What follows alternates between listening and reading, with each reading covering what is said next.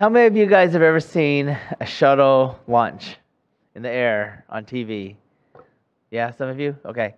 When I was a kid, this is like a big deal. Like, I don't know what it is. Sometimes they would play it in our schools and we just all stop at the playground and everything. We would just watch the shuttle being launched. And so, I don't know how many there are. I know some of them, unfortunately, didn't make it all the way up in the air and there were casualties. But there's what's called a shuttle countdown, a sequence that they go through. There's a number of things, beginning weeks out and then coming down to the last 9 minutes. And at 9 minutes, they basically check all the functions correctly, make sure things are all good. And they check the weathercast at Cape Canaveral to make sure the weather conditions are just perfect for a launch. At 7 minutes and 30 seconds, at this point, the command will be to retract the orbiter access arm. That's the arm in which the astronauts are able to get into the shuttle. They retract that at 2 minutes. The shuttle commander will advise his or her crewmates to put on a visor because, when the shuttle launches, there's this big blaze of light and heat, so they have special visors that protect them at T-minus 31 seconds. At this countdown point, they want to check and make sure there's no technical issues right before they give the go command. At T-minus 6 seconds prior to this moment, everything should be functioning good, and it should be a green light to ignite the shuttle's main engines. And that at this same point, 3 main engines will be ignited, and a big roar of life comes to these engines. And then T-minus 0 seconds, the solid rocket booster will be ignited, and the bolts that have secured the shuttle to the ground will be actually explosively released, allowing the orbiter to rocket into the sky. And when all this happens, you have liftoff. So where am I going with this? This is a liftoff of a shuttle, and there's a countdown sequence. As we've been looking through this section of Genesis 5 and 6, now we're tiptoeing in chapter 7, we've been in a countdown sequence from 120 years. Actually, now the time has passed. There's been a lot of sin. Noah has received a message that God is going to wipe out the world because of man's sin and rebellion. And now they're down to 7 days. And so during this course of time, I don't know everything that happens, but if you just kind of read through the passage, you surmise that in this ungodly generation, people that did not like Jesus, they lived for their own, they ate, drank, and were their own king, but there was one man and his family that sought to remain faithful for these 120 years. Think about this in this way. He's told to make this ark.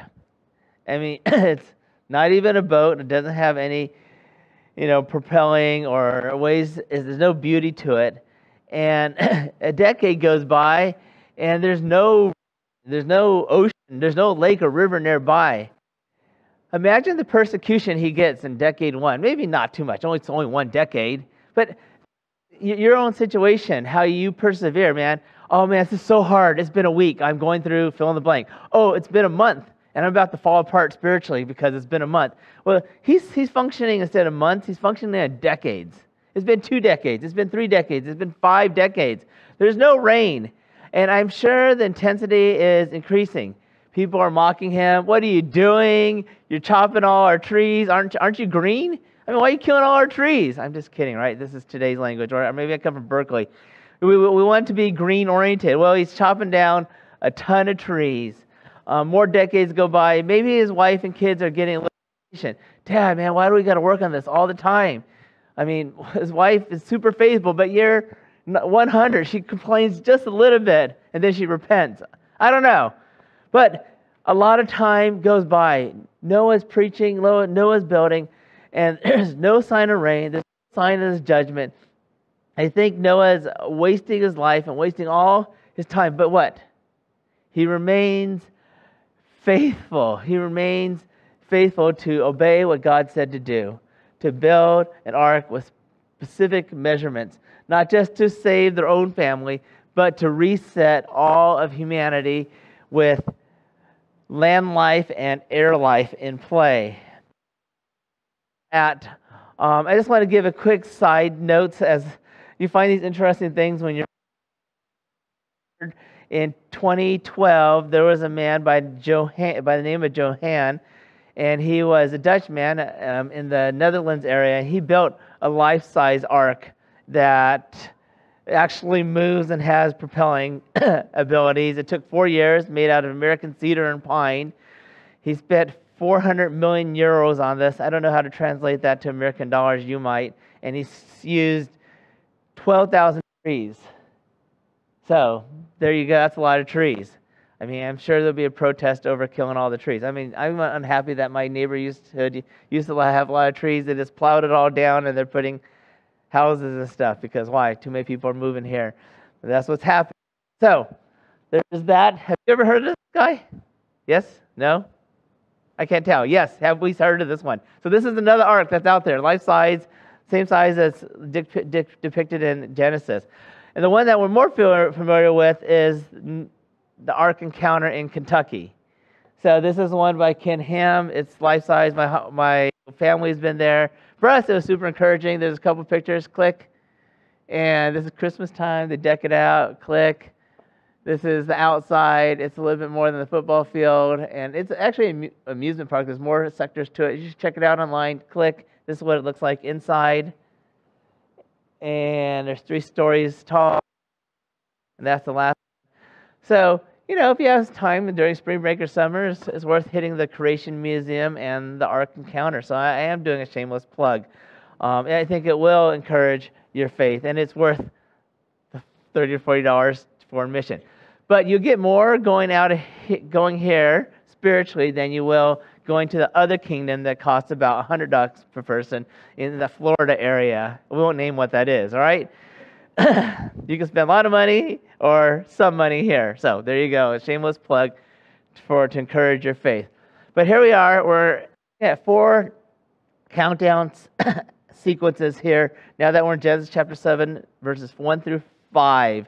And that day is coming very quick. They're 1 week out. I don't know what you would think. If you're a week out and you knew the world was going to end, what would you do?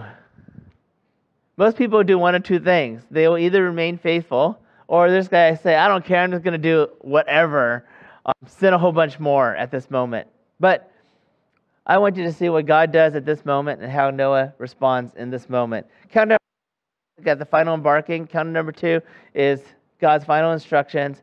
And countdown number 3, we'll look at 7 days till, a few more details here. And then we'll look at countdown 4 would be the final reasons, God's thinking behind this as he's relating to Noah's family. So I'm going to go through the first 3 points quickly by design. We'll see how that works. And then spend more time on the 4th point. So countdown number 1 is found in verse 7. We know that in the previous verse, Genesis chapter 6, verse 22, that the ark was completed. It has been completed on time. There's no holes in this ark. It's ready to float. And we know it's big enough to hold about 125,000 average sheep. And so you just kind of break that down and what that would look like. And so in Genesis chapter 7, verse 1, we're at this point finally where it says here, then the Lord said to Noah, I don't know if God needed to say to Noah. Noah's been building this ark for a while, over a century, more years than we're ever going to live. I think he knows this ark was made for him and his family. But the Lord, in his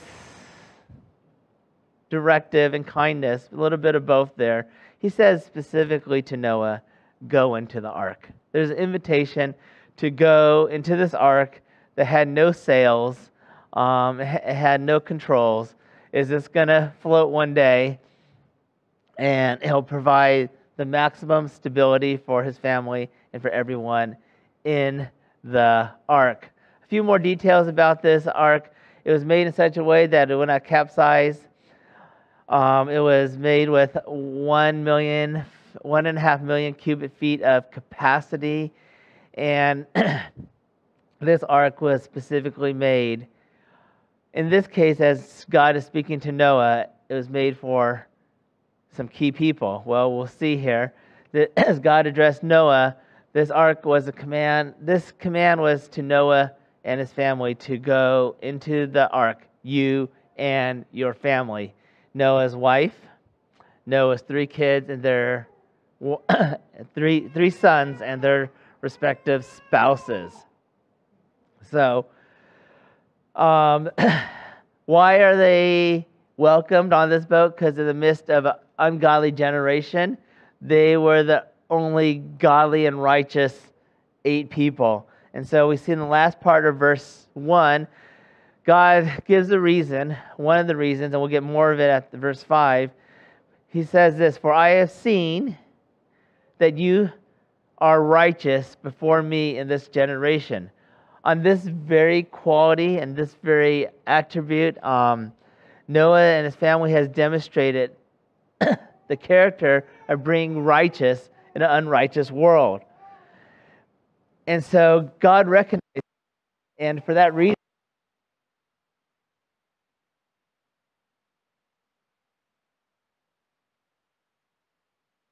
and so Noah basically had an upright character, and this isn't something that merited his salvation, but showed him as distinct in relationship to the generation he lived in. But what did merit his salvation, I believe, is his faith and trust in this season, in this time, specifically a trust not in his own abilities to make an ark and save himself, but a trust in God himself. Today we will look back to the cross, believing that Jesus on the cross for our sins, for salvation. For the Old Testament saints, they looked forward to the promised Messiah, and they get glimpses and had glimpses of it in the Old Testament of a future Messiah, one who had come and one who would redeem. And so Noah baked on the one and true redeeming God. So Noah's heart was for God. His in God is demonstrated in his faithfulness and his righteous conduct. So my question for all of us living in his age, how will we respond? How do we respond when it is on and everyone's going the way? But God calls us to remain faithful. Mock you Christian, or you moralist, or you think you have it right because you just don't drink, or you think it right because you don't have sex before marriage, and you're just constantly being mocked, and you're like, oh, maybe I'm missing out on something. Let's go drink, let's have sex, or whatever. I mean, there's a number of ways you can look at this, and you crumble. How do you respond when the temptation is hard, that you're going through trials? Maybe someone is dying or have a disease, and it's been difficult. And it's not just that. It's like my mom is sick, and then my dad is sick, and then my sibling is sick, and then it goes on and on. And it's like, how much more can I handle? And now I'm with a terminal disease. And you're like, God, are you even there? Those are many temptations to what? To toss in the towel with God and say, I don't want this anymore. I'm going to give up. It's more personal than that. There's closer ones to you in your life, those who betrayed you and you expected them to be with you. Will you remain faithful? Countdown number 2, final instructions here. In Genesis chapter 6, verses 16 and 20, God gave the command to Noah to bring animals of every kind, 2 by 2, to replenish the earth. In this section, in chapter 2 and 3, God gives a little bit more detail, and he's specifically pointing out particular animals. He's basically, I just see the section is the same call, but a few more details, expansions, instructions in this section. So verse 2, take with you 7 pairs of all clean animals, the male and his mate, which would be the female. Here says, take with you. In other words, it's 7 pairs. That's just how they write it in the Hebrew language in that sense. It goes, and a pair of the animals that are not clean. So there's 7 pairs of clean animals, and then 1 pair of not clean animals, 1 male, 1 female. A pair and 7 pairs of the birds of the heavens, so male and female, to keep their offsprings alive on the face. Highlight what God is doing. I can explain the whole sacrificial system here. I would just encourage you to read into Leviticus particularly. But to understand what God is doing here, and he's making some distinctions between what God values, that which is unclean.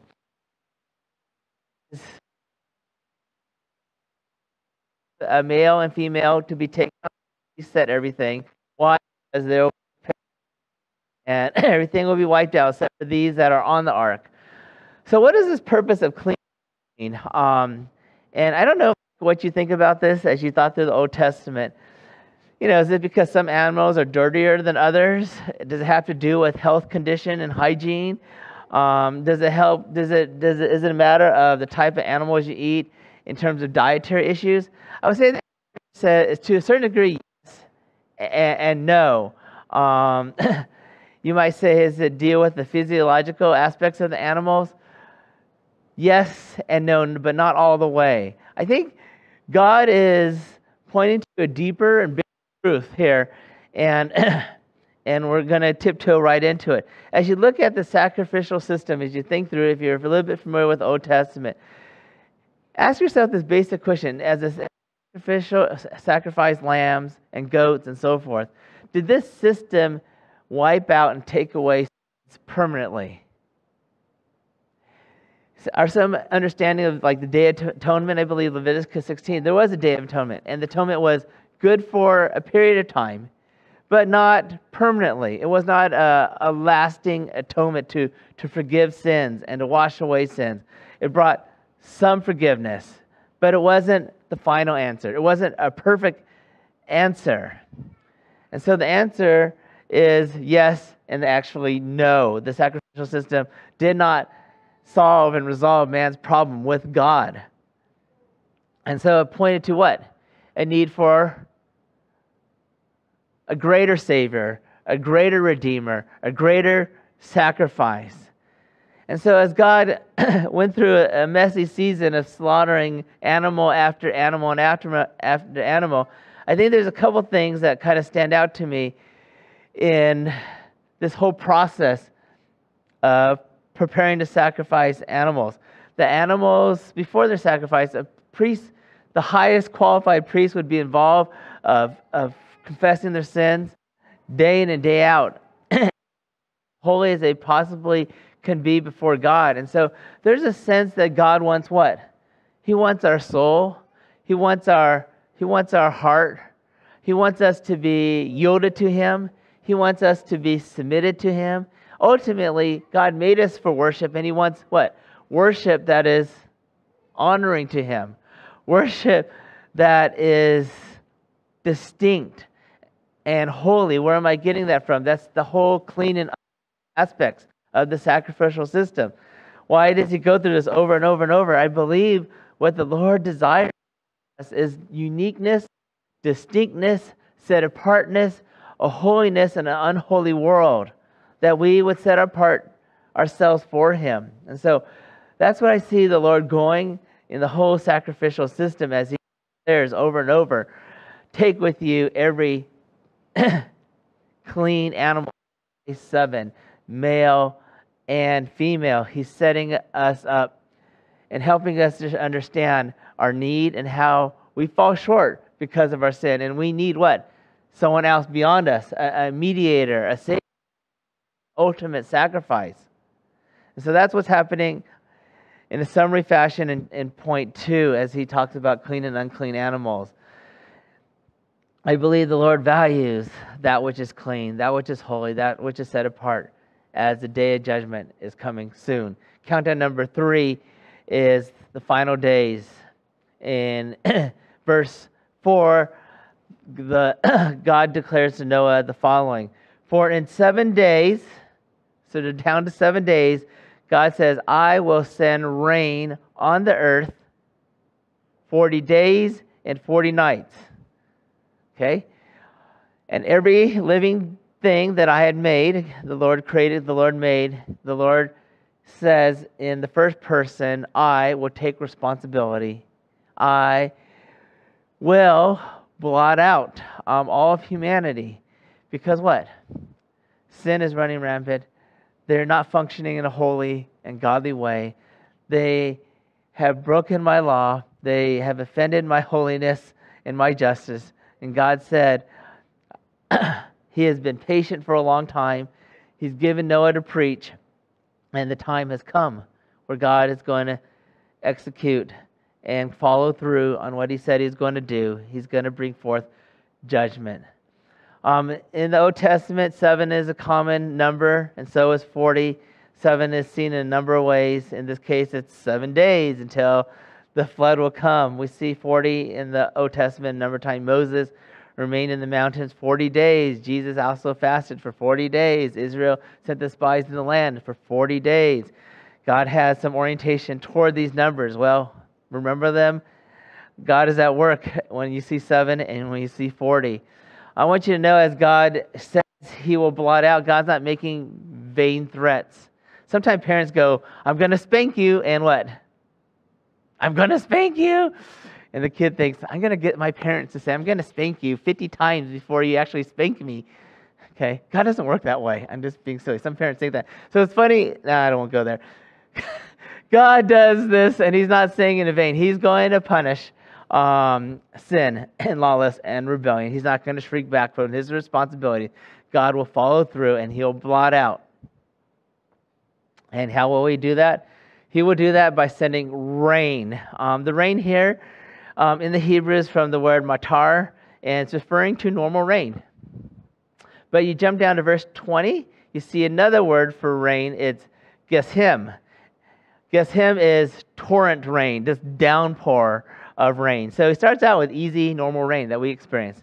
And God says, 8 verses later, "I'm just going to lay down and pour out the rain even faster, even harder." So that's our first 3 points leading up to this. Where I want to spend a little bit more time is this basic statement yet profound. In verse 5, we saw this in chapter 6 too. "And Noah did all that the Lord had commanded him." This is a huge deal. And Noah did all that the Lord had commanded him. So we know that Noah is righteous because why? He did all that the Lord had commanded him. He was faithful in an unfaithful generation. He was godly in an ungodly generation. And so I wanted to dig deeper and closer to see what's going on with Noah here. What kind of faith did he have? So come with me to Hebrews chapter 11. I believe it's on the screen. If not, just, let your fingers do the walking to Hebrews, or, use your phone and get there. Since you're not doing it, I assume it's on the screen. So Hebrews chapter 11, this is where we're going to conclude. But I want you to ask yourself, what is the nature of faith that God desires for us to live out? What is the nature of faith? And so we see it demonstrated multiple times, even already up to Noah, with Adam, and I believe with Abel. So in verse 1 or 11:1, we get a functional definition of what faith looks like. And it says here, "And now faith is the assurance of things hoped for and the conviction of things not seen." It's assurance of things hoped for, the convictions of things not seen. In Noah's case, right, he didn't see the signs of any kind of flood coming and any worldwide catastrophe, but trusted God for what he assured that would happen, and he walked in faith. And so this type of faith describes here involves the most solid possible conviction, the God-given present assurance of a future reality. For us today, we're living this way, hopefully, with the reality that what? God will come back one day, and we're trusting that there is a heaven on the other side of this life with Jesus. And so we're living in light of this promise, this salvation of future glory. And so that's part and the nature of faith. We're clinging onto a future reality, and that affects how we live now. Okay? Maybe in a kind of simple way, I've used this before in different settings, but when couples are engaged and they know they're going to be married in a year, they live differently. They make all these preparations, right? The gal's trying to figure out, if I'm going to keep my name or get rid of my name, and if I'm going to change my license or my social security. But they also relate to people different. If the guy had a lot of girlfriends or she had a lot of boyfriends, they're distancing, hopefully. They're not talking to them. They're not doing one-on-ones with other previous girlfriends and boyfriends. As the days get closer, because of that date's coming, they're changing a lot of stuff. They had maybe 2 apartments and a house. They're consolidating. They had 2 microwaves, right? They're eliminating one, right? Their lifestyle is changing because of that future date. And that's not even a sure date, right? There could be what? A pandemic, and you have to change your date or have your wedding on Zoom or something like that. All right? We have this sure date in the future, and we live differently. There's a lot of changes we do in light of what? The future date of Christ's return. Same for what? Noah. In light of this future hope, he's living differently. He doesn't have time to do what everyone else in the world is doing at that time. A lot of sinning. He needs to build this ark. And so we see in verse 2, or by faith, the people of old, referring to those in the Old Testament, received their commendation. They received their acknowledgement of their faithfulness from God himself. Verse 3 caught my attention. It kind of just, I haven't really looked at this verse for a long time, but it kind of went like this to me. What? Verse 3 says this, by faith, we spent a lot of time last year in the first part of Genesis. By faith, we understand that the universe was created by the Word of God. We take that on by faith, not by logic, even though we might apply some, not by science, even though some people want to jam a lot of science in there. The scripture clearly says it is by faith we understand that the universe, that the world was created by the Word of God. Hey, none of us were there. Moses wasn't even there. Methuselah, whatever his name was, who lived almost 1,000 years, he wasn't there at the creation of the world. So that what is seen was not made out of things that are visible. Okay? In other words, when the world was made, everything was made out of nothing. God was there and existed eternally, and there wasn't a big bang. No one even can acknowledge it was there. No scientist was there. I was there, recording this and watching this big bang. I have it on my, FaceTime. It's not there. No one has any empirical data like that. We take it at face value, not face value. We take it at faith value. Not face value, but faith value. We trust the Word of God that He indeed made this universe. Okay? It's the only way to take it. And so, the same power that created the universe is the same power that what? Raised Jesus from the dead. It is the same power that what? Makes us new creation. And so we could walk through that backwards too.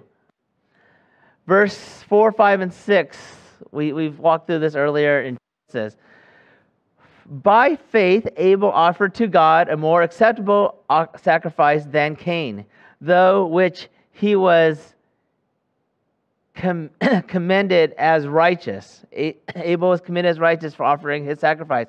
By God commending him by accepting his gifts, and through his faith, though he died, still speaks. verse 5. By faith was taken up. By faith, Enoch was taken up so that he would not see death. And he was not found because God had taken him. People try to look for his body on earth. It could not find him because what? He went straight to heaven. Now before he was taken, he was what? Commended, having pleased God. Having pleased God. So we're going to get to some distinctions of faith right now. Verse 6 is where we're going to camp on. The author of Hebrews says something very profound here. He says, without faith, it is impossible to please him. It is impossible to please God. For whoever draws near to God must believe that he exists and that he is a rewarder of those who seek him. So, I want to delineate a few different aspects of faith. There is saving faith. Saving faith is basically saying, hey, I recognize I'm a sinner, and I'm going to trust the finished work of Jesus Christ or promised Messiah to save me and deliver me. Okay, there's that level of faith, that type of faith. There's passive faith. Okay, many of us don't think about this, but passively we live on God's common grace. We enjoy air that we could breathe, and we enjoy this all the time. Whether we acknowledge God or not all the time, we probably don't. I mean, it takes a lot to acknowledge God constantly. Thank you for this air. Thank you for this air that I'm breathing. It's so good. But passively, we're living on this type of faith. Okay? Right here, I see a different type of faith, a faith that pleases God. And so my question is, what type of faith that uniquely pleases God? And so we could call this the type of faith that pleases God, or I'll call it an active faith because Abel, because Enoch, and Noah actively pleased God in their life. They walked with God. And I want you to see the distinction of this type of faith. So as we walk in this, as I explained verse 6, I want you to ask this question: does my life please God? Or am I living in such a way that this may be true, unfortunately, and without faith, it is impossible to please God? Are you functioning and living such a way that I'm not pleasing God? So what does it look like, according to verse 6, to please God? Well, in the middle part and the latter part of verse 6, you get a strong clue of what it means to please God actively. And the first thing I would like to highlight, it says, for whoever would draw near to God. So what does it mean to draw near to God? So it's not active, it's not passive, it's actively saying, I'm going to draw near to God. I'm going to draw my thoughts to God. I'm going to actually open God's Word the other 6 days and read God's Word. I'm going to listen and read attentively, not always passively. In other ways you may read, but actively draw near to God. And you might think the other aspect of drawing near to God is being sensitive to the Holy Spirit. Many times we're like, we have so much going on, we don't even think about the Holy Spirit. So in some parts of Christianity, our tribe says, we don't even believe in the Holy Spirit. What's that? But I want you to know that the Holy Spirit is the third person of the Trinity and is a legit person of the Trinity. It's same status, same role as the Father, Son, and Holy Spirit. Three distinct persons in the Godhead. Okay? That's the triune God. That's the Trinity right there. And so what does it mean to draw near to God? Be sensitive to the Holy Spirit. Listen to the Holy Spirit. The Holy Spirit never tells you to sin. I want you to know that. The Holy Spirit tells you what? To delight in me, to obey God's word, to follow God and what He says. Even it means that it's not popular and people don't like it and it's not cool and you might face persecution at school, at work, and other places, and then people might call you names. You take on that. Okay? Draw near to Him privately. Draw near Him with other people. Draw near Him in community. Draw near Him as a church. I'm with Him as a church. And He says another thing that you must do. You must believe that God exists. It's not just facts in your head. You're acting on these facts. So first, you must believe that He exists. I know that there are certain things that you believe exist because you relate to these things. Like you believe your cell phone exists because what? It's there, I can touch it and it interacts with me. All the more God exists. He is everywhere. His presence is with us.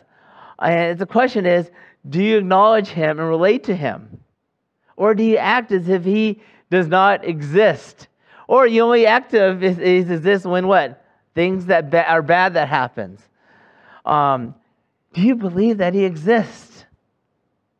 And do you act as if he exists? And it's just not a matter of acting and believing if he exists.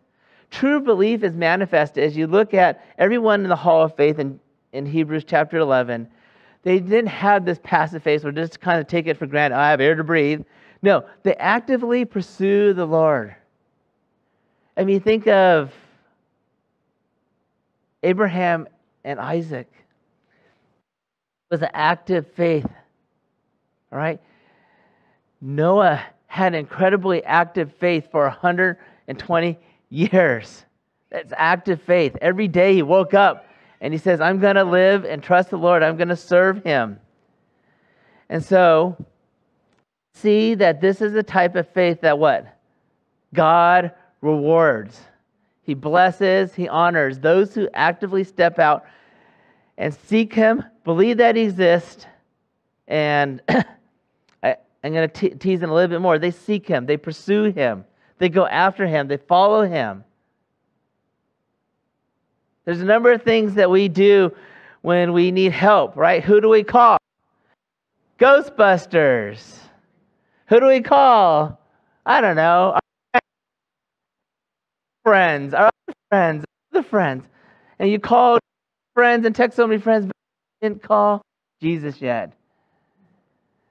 Who do you seek?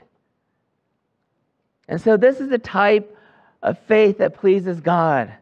One that draws near to God, that believes that God exists and that seeks him. Some of us function in a way that maybe our type of faith does not please the Lord. And so I want you to think about this. Do you seek him? Do you seek his character? Do you seek him in worship? Do you adore him? Do you fast? What's fasting?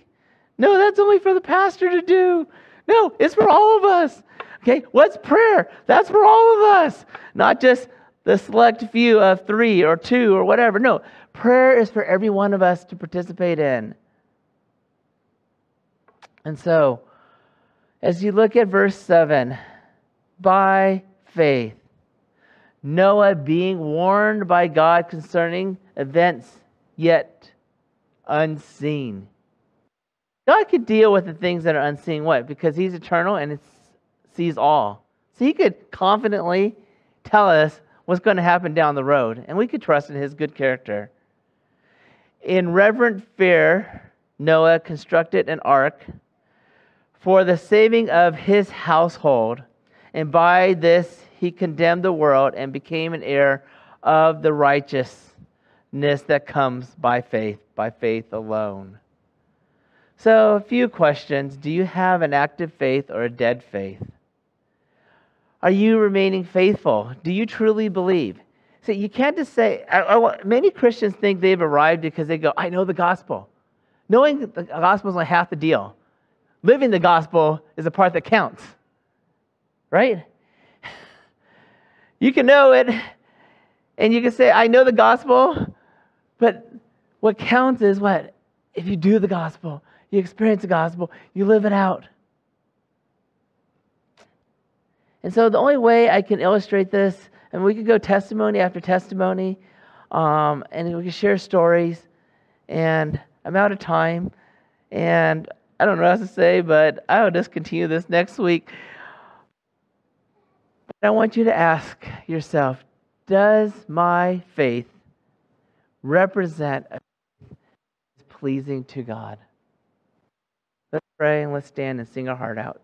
Father, we thank you so much for this time to consider to live faithfully in an unfaithful world. Help us, Lord Jesus, to trust in you and to actively pursue you, and actively walk with you. In Jesus' name we pray.